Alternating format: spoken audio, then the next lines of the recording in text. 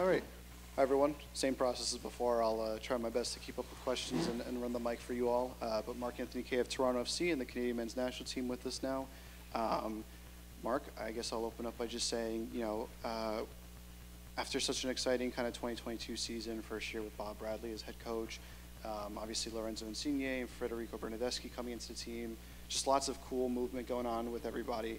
How excited are you looking into this second year under Bradley and with all those guys that are just so talented and world class?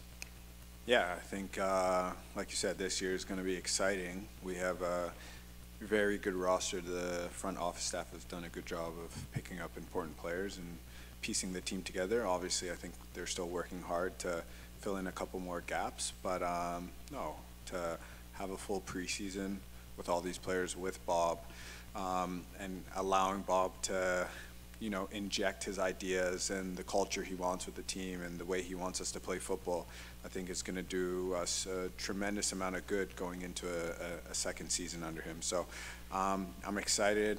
I'm itching to get back out there, but obviously we have to take things slow, but it's going to be a good year for sure.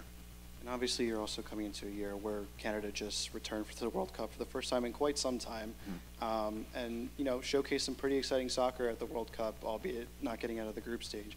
Kind of coming back into Toronto and stuff, have you seen any kind of immediate effect that the World Cup hype has had around in the city? Yeah, I actually have, and I was talking about it earlier with my wife that, I go into grocery stores now and, you're getting recognized by almost everybody, and they're stopping to say how good of a job you did with the national team, how proud they are, and how they're looking forward for the next one. And that just lets you know that we've done a real good job to start changing the landscape of football in Canada. And more people are going to get involved, which means the game's going to grow more, and that benefits all of us. So I'm glad that we were able to share that experience with everyone back home, and now we look forward to 26 and try to get prepared for that. Hey, Mark, nice to see you again. Yes, Happy nice New to Year. see you too. Congratulations on the World Cup. Thank you, appreciate it. I'm sure it's a fulfillment of a lifetime dream, but I have a serious question for you. When you were at LAFC in 2020, you and I talked a lot about things that were going on, which led to the start of Black Players for Change. So a couple years later, are you satisfied with the progress? And some of the things you experienced in LA, is that better now that you're back in Toronto? Yeah, I think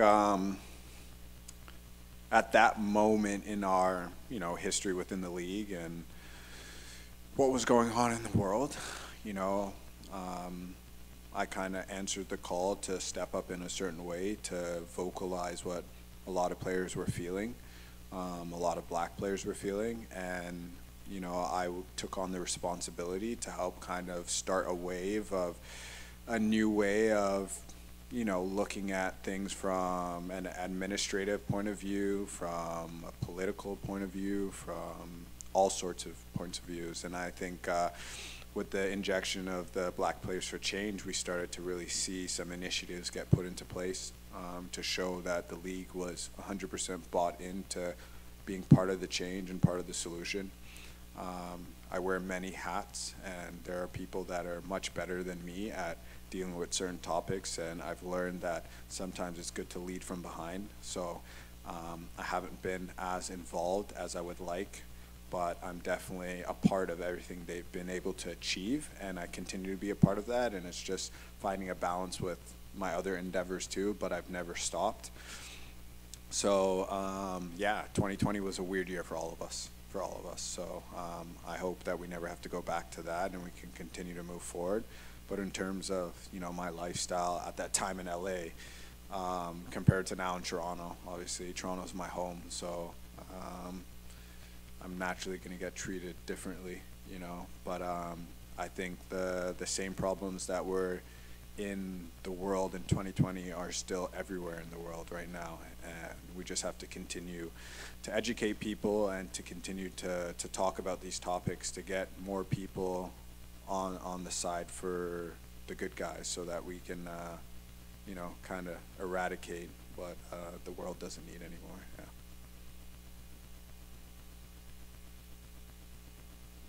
What's going on, Mark? Good to see you. How are you? Pretty good. A few questions here. First one, I'm not sure if for players this means too much, but as a Canadian, I feel like it's kind of important. The partnership with Apple and just seeing how it just kind of seems like a monumental shift for the league once again. Just in your perspective, how important that is to be having games available, worldwide, but also in Canada.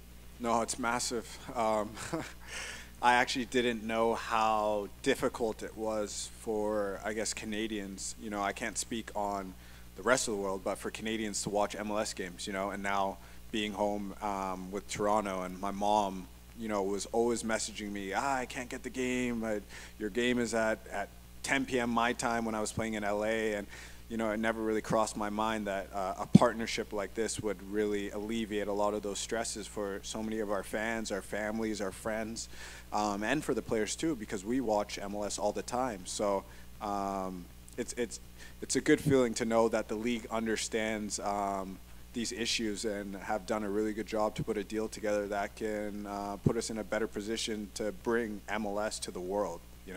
MLS has continued to grow over the years, and I've only been in the league for 6 years, but the amount of growth is mind-blowing. So I think this is only scratching the surface with this Apple deal, and I'm really happy that they've done it. Along those lines, there's big expectations on the team. You guys already mentioned you're itching to get going. Every team will say MLS Cup is that aspiration, but what is your realistic perspective of what this team could accomplish coming into the season? I really think sky's the limits. Like, obviously, if you wanted to break it down step by step, it's getting through preseason, really creating that chemistry between the team where everyone knows the system like the back of their hand, and then it's starting the season really well and being consistent through games. We obviously know that there's a lot of competition this year. There's going to be some difficulties with national team games and us missing games because of the overlap and stuff like that. And then it's understanding that, we get back into the playoffs in a good form, then anything is possible at then. But you can ask anyone from TFC, and the goal is to win MLS Cup. And lastly, just a fun question I've been asking a lot of the players. What is your favorite stadium to play in as a visitor? But you're unique because you can't say LA or Colorado. Good question. I would say my favorite stadium to play in is probably Red Bull Arena. I think it just reminds me so much of a European stadium. And I remember I used to play a lot of games there when I was in the USL, so I do like playing there. I haven't played there in a while, but now I'm back in the Eastern Conference, so I'll get at least one game there. Yeah. Any final questions for Mark before we let him go? No? All right, Mark. Thank you. Thank you for your time.